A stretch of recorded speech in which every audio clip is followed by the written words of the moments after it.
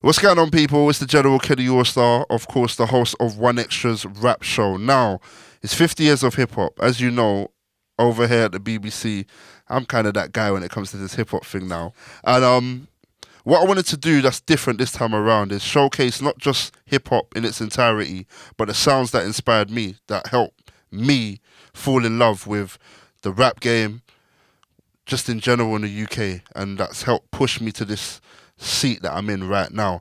So I said, how can we make this iconic? Yeah, I could easily do like a countdown or something about like all of the old school greatest of all time hip hop tracks, blah, blah, blah. But nah, I wanted to make it special and I wanted to focus on the UK. Now, 20 years of this album. I was 10 when this album came out. Just to put things in perspective. I wasn't even allowed to listen to this album. But the man behind this album is right here, and I just want to chop it up with him. We have no script, just off the cuff. I'm just going to speak from a fan to an artist, and I hope you guys take it in and enjoy this journey, because you have definitely heard at least one track from this iconic Boy in the Corner album. Dizzee Rascal say, what's going on, my brother? You right? Come on, man. So like I said, bro, I just want to just have an off-the-cuff conversation, because like I was saying, I was 10 when this album first came out. And one of the first tracks I heard off this album, like, there's actually a funny story. So initially in Lewisham, the track that had all the council estates buzzing, especially my one, was I Love You, of course. Like, that was just the one that, just the beat, everything about that tune in particular had everyone buzzing. But I remember when I had got, I'm sorry about this, but I got a bootleg copy of your album, and I couldn't afford to go to the record shops. So one of the man on the estate, bro. Actually, I just want to say I'm sorry. Fam, I've had one of my good friends, yeah, come to me with the Boy in the Corner album, yeah. I said, I need you to sign this for my brother. I was like, yeah, so he gave it to me. It was a blank CD, bro. Yeah, it's a bootleg. With the album on it. Yeah, of course, like, obviously. And I signed it still. Yeah, but I couldn't go to the record shop. I was 10. Like, you know what I'm saying? One of the men on the ends had it weren't like today. You couldn't just go on Spotify. Yeah, exactly. Like you can now, though. You can, yeah, yes. You can, so yeah. don't, like, do it the proper way. And there was a track that I was playing now. I think it was called Seems to Be It. I know it was called Seems to Be Now. So my mum's come into the room and she's thinking, what's this? So like I'm playing the album, Seems to Be comes on, and obviously the intro alone is kind of raw. Yeah. So my mum comes in and is like, what is this that you're listening to? And she's going mad. When I tell you, she grabs that CD and confiscates the CD. Confiscation. Bruv. Like, just swearing, all of this like vulgar language and that. But what was so beautiful about that was all my other friends had similar stories, but they kept playing that project because it represented what was going on in the hood. Like this kid from East London, like one of us, is out here making music that represents us. When you're doing a project like Boy in the Corner, of course you never think a kid from East London would have an iconic project that in 20 years' time we're still talking about as if it's like one of the greatest projects of all times, because it is. What is your thought process making this project? Did you just want to make something just for the hood, something for yourself, or did you have an idea that this was going to push boundaries? I was just experimenting. So I was on Pirate Radio, MCing, doing the raves and all that as well. So a lot of the beats I was making around that time, instrumentals, were to take to the raves and to the stations for the man them to just butt up and that. So it was always centered around like the hood. But once I got in the studio, the kind of sounds and everything I was going for wasn't like regular stuff that the hood was listening to, because like it just within grime anyway was just a bit different to even garage. Everything was all kind of still based off like drum and bass-ish bass lines and jungle bass lines. That was also, I started off like that when I was even younger.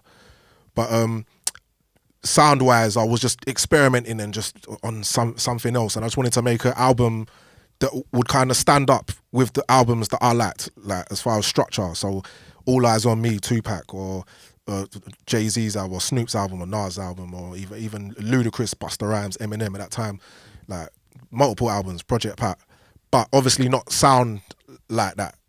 But my main audience that it would have been for would have been like where we're from. So that say like I used to go to Deptford Youth Club, like, so I was around your way then. Just before I Love You come out, I was around Essentials, you know, Rema and all that, you know what I'm saying? So that would make sense as to any why of them, that would be a record that's always getting played around that area, because I was there. You was around. Yeah, so all around London. So I was like, so same thing, I would be in Tottenham or I'll be like around Hackney or Newham or whatever, like just all over, because it's like, it becomes a London thing, especially because all the different pirate radio stations will cover different ends and then going around the country and that. So it was, but very, very London centred at the time, originally. I wonder how you get from your influences being hip hop, maybe some of the UK stuff, jungle and that, but then the beats you were making didn't have that kind of influence in them. How do you get experimental with that being your influence, and then the product that you came up with sounded like this? Now I'm older, now I understand that I didn't know how to make that stuff. Like, so now I'm old enough to know the equipment they were using. I didn't have the samplers or the certain to make jungle or even garage. I just didn't really know how to do that. What I knew how to make was how to make something that I like. And production wise, I was really into Neptunes, Timberland, and I'd say DJ Paul, Juicy J, like that kind of thing, and some of the No Limit stuff. Okay, a lot of the southern influence. Yeah, and where especially with the Neptune stuff, it was all quite. It wasn't always so musical. So imagine when grinding came out, like there was hardly anything in it. So that was very the music. Minimal. That's it. Yeah. Felt like, right, I can make stuff like this in my own kind of way, mixed with, like I said, my influences were jungle, bit of dancehall, R&B, a bit, you wouldn't think it about that. Garage, crunk, and grunge, heavy metal. Those were like, that's what I was into. And what was you producing on them times? Is it a fruity thing? Nah, so Rapid and that. Rapid were so Rough Squad, they were using Fruity Loops and all that. I knew about them using it before I heard about Metro or any of them using it. Wow. They were using it first when it was called Fruity Loops. That's called FL Studio, for anyone that don't know. But at the time, I learnt on Cubase in school. That's where I was making my first beats. Throwback. Yeah, so one of the songs has been added to Boy in the Corner now. It's called Ready for War. I made that in school on Cubase. That's when I was like 15. But Boy in the Corner would have been made on Logic with different, like, few samplers, certain keyboards, certain modules and stuff like that. I wasn't like as knowledgeable about the equipment at the time. I just knew that lay the sounds across the keyboard and I'll make it happen. And who taught you? I taught myself. You know, it's crazy. In school, they tried to teach me like the was that coffee, tea, lemonade, like the way to learn music properly. Yeah, the proper way. I couldn't do it. I couldn't get my head around, like I couldn't read the notes, I couldn't do it. But I could fuck around on the drums. Yeah. Like, even if they give me a guitar thing to play or like in a school band thing or whatever, I could like have a go. But once they put me in front of that like laptop, or sorry, not laptop, in front of the computer. This isn't my second secondary school. I went to a few secondary schools. My second secondary school, that's where I got introduced to Cubase and the computer. That's where I learned it. And then when I went to my third secondary school, I just knew what I was doing. I just needed time. Leave me alone. Let me go and do what I'm doing. And if it wasn't for that, there would have been no Ready for War, which led on to another track I had called Crime, which when I was like, I didn't know it by the time I was like building my sound, and by the time I Love You came out, then it's like, okay, we're here now, you know what I mean? It's interesting because I used to think, listening to you, Dizzee, that you made your own productions and rapped, obviously sort of spat on your own productions, right? Maybe because you might not have been rocking with the productions that were already out there in the scene. Now that's just an assumption from me, but of course I've heard you jump on, I've heard you go on sets on Deja and all of that, but I honestly feel like Dizzee Rascal became that guy when he had the ability to go and make a beat that would be on a Grime set, then spit on that beat, but then make his own music and just put it out. Like, I wonder where that transition comes from being a producer or was it simultaneous, or did you start making beats first, then you jumped on the mic? Started DJing. Started DJing. Jungle. That's a lot. That's the story with a lot of guys that from the, like, obviously I don't want to say the grand background because it's deeper than that. So Target. Remember Target, Wiley thing. That's all like older boys for me from my area. So Target is from my estate. So I used to go to Target's house and buy records from him. I just rocked up at his house and I used to go and jam with them. He introduced me to Wiley. So I would be at his house, buy records. And then one day, like this happened. This was like for months, maybe even a year. And then one day I went to his house and he gave me like half his record collection. Target just gave you me half his record collection. That's why I always talk about Target. Target is like, for me, that's like one of the starting points from our whole everything. Because we're talking about when I was like 13. Like, he didn't have to do that. And I was just pestering him, knocking on his door, and I was just this youth, and he like took me in and he was cool. And records ain't cheap. Nah, not then. But Target was like in drum and bass. He was like in jungle. Him and Trend, rest in peace.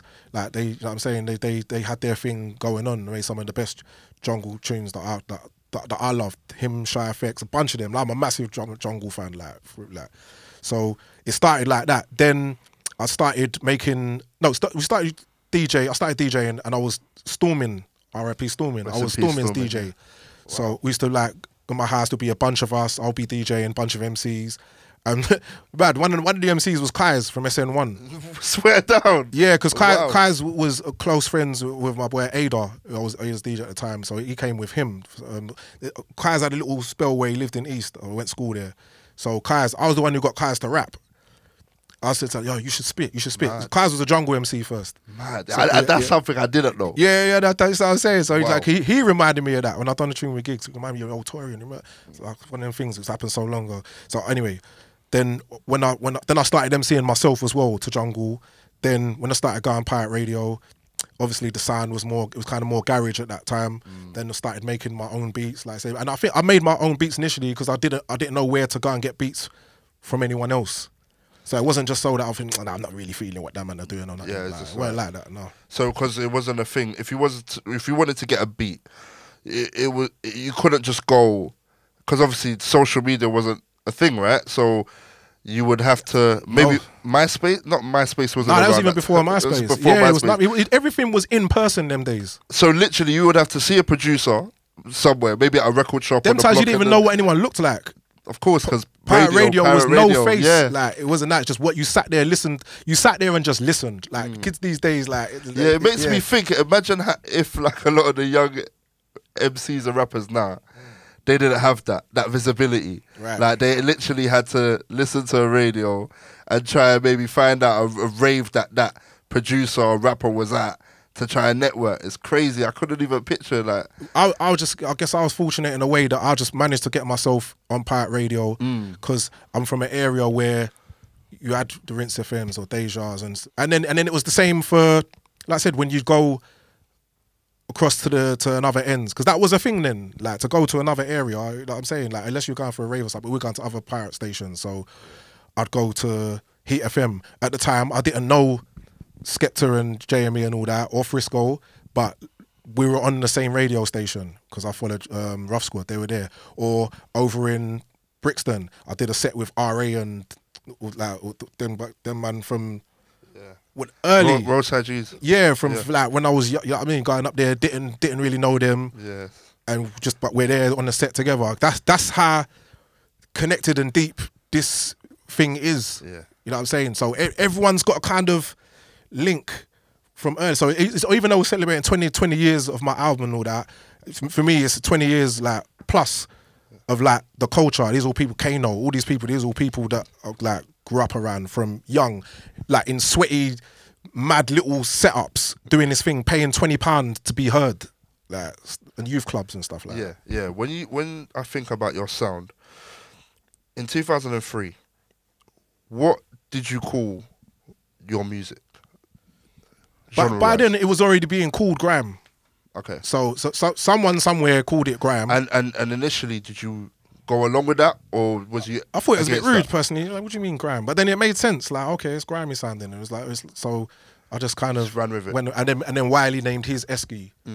Even like what we consider as grime albums, they're not fully grime albums, and I don't think the artists themselves would put that project or body of work that people perceive as grime projects as a grime project. I don't think anyone wakes up and says, I'm going to make a grime album for all the grime purists to call it a grime album. You just make your music. I think later on, but with well, like myself, you could argue this like the first grime album. Yeah. So, but because I was, like I said, right at the beginning, experimenting, I didn't have the same, like, I wasn't trying to prove that. I was just trying to make the biggest, best album I could at the time and just put everything into it. Got you. Quickly, this iconic picture here. Yes, man. I got a few questions. Go on. The photographer behind this, who shot this iconic picture for your album? I thought it was Ben Drury. Okay. And or did Dean Chalkley actually take it? And in terms of the creative direction, see this image, when you think about just Staple House images. Them crep, bruv. I wish I would have kept them, mate. Oh, yeah. And that's... They need to re-release them. Trademark. They actually do. They need to bring them back out again, man. So everything about this image, did you pick the whole outfit, the whole drop, this led by you? Yeah, because that would have been after my first trip to LA. So the first time I left England, I'm sure it was to go to LA, and I just went mad, bought a bunch of everything. So, and I don't know if that tracksuit was around them times. I know I definitely didn't get them trainers here. So that was there for a stateside. Yeah, I think I got that all in LA. And I just, it was just, I wore a bunch of different outfits that day, and I took a bunch of different pictures as well. That's the one they went with, and it's controversial. I've definitely been eating dinner somewhere, and man has definitely come up to me. He's like, "Yo, what was going on? What going for the devil team?" For the whole, yeah, like, and it's like trying to explain to people like, oh, it's not really not, and sometimes you just leave them with it. Yeah, let them have their assumptions. Yeah, because when I think about again fashion and how it's come full circle, right? You would have taken this picture what 02, 03 or it was 02, yeah, 02, yeah, yeah. 2023, it's still the thing. This I still wear that. No, bro. You know what I'm saying? I dress like this. Yeah, you know what I'm saying? Facts. That was the hood uniform, man. And when you think about how an image like this, when I see like younger, like kids who wouldn't have been born when you've taken this picture, like wearing this. The gloves. Because you see Drake with them same gloves years later, you know what I mean? Like, this for me is an iconic image. That's London. That's like... That's because I never saw anyone dressed like that in America or anywhere else. Never. Like, no. Yeah, because they weren't even trying to like rock the or sweatsuits or tracksuits like the way we were. Nah. And this is just like so iconic, man. I just wanted to just touch base on this image. So yes, again, 20 years of hip hop, 50 years of hip hop, 20 years of Boy in the Corner. Yes, sir. What an iconic project, and there will be more content speaking about this project, because obviously I got my fair share of stories, Boy in the Corner. But if there's one thing that you've taken from this whole process of being here, whether it be just celebrating 20 years of this album, or maybe taking yourself back to when you first built this project, what has been like the most impactful moment throughout this whole process from day one of making Boy in the Corner to like now celebrating it? Like, do you sometimes just take yourself out of this and just pinch yourself and be like, bro, like we're celebrating an album? Because the reason why I say that, not many people get celebrated for their bodies of work, 100%. Especially 20 years later. So what has been like the most iconic moment for you that you take from all of this? There's been a bunch, man, but like, recently I'd say the O2 show, like the 20 years celebration, that was crazy, and just to have all those people there, and just the setup was so mad and wicked. I'm doing more actually. I'm doing 3 more in October. I'm doing Newcastle, Cardiff, and Nottingham. So you can't come down for that, everybody. But that one, I felt that in my heart, and I could see how much it meant to people and all that. That was wicked. But just in general, to just even be here, like, it might hit me more in a year's time. Like, rah, man, we really celebrated that, like, 20 years, because it doesn't feel that long ago. But I appreciate it. And I said, just cultural wise, when I think about it, I think about like those moments you're talking about back in the day on the estates, and then like just me bopping from ends to ends, and all the different shubsies, all the different raves, like I don't know, it would have been Lefez round your way, or Oak Road would have been Caesars. Lefez, You know what I'm saying? The spots, Wow. like anyone knows what I'm talking the about. thing is, you're taking it there. You're taking taking it there, like that's what it was. Like it's that. But I love that because when I hear, we always watch American hip hop and like their history and everything. But then say like I might be with Bun B and we're going to a club. He's got a club appearance and we get like it's in like one mad part of Florida or something, just on the outskirts in his hood. But then I'm in there and I'm like, yo, and I can explain to him, yo, this reminds me of like Palace Pavilion or so man could relate. But I've got my own thing, you know what I mean? My own culture, my own like thing to compare it to, and know that I come from here. This is our thing. Like, so I love that, and that's why I love like obviously being in the position that I am now. That's why when we celebrate moments like this, we're celebrating hip hop. But for me, I wasn't around when, you know, Biggie and Pac and, you know what I'm saying? I would have been like 2. You know what I'm saying? When facts, they're putting out, like my influences are, you know, people like yourself and obviously just UK. Like, you know what I mean? And when I'm growing up listening to the radio, we're not getting that much UK influence on the radio, right? Unless it's pirate. So now it comes full circle. We're here now. I always think it's important to just showcase UK and where that's coming from and everything. So, Dizzee, thank you so much for this. By the way, this whole setup has been legendary. And I just want everyone to know that this has been an iconic moment. 50 years of hip-hop on the BBC. One Extra Rap Show, myself, Kenny Allstar, 11 p.m. to 1 a.m. Of course. Dizzee, thank you. You got any final messages for the people? Yo, I love you. Keep loving your boy. I'm gonna be out here active forever. Your kids are gonna know me. Know that. And as long as I'm on the radio, they're gonna know. Trust me. Big up, Dizzee. Thank you. Man.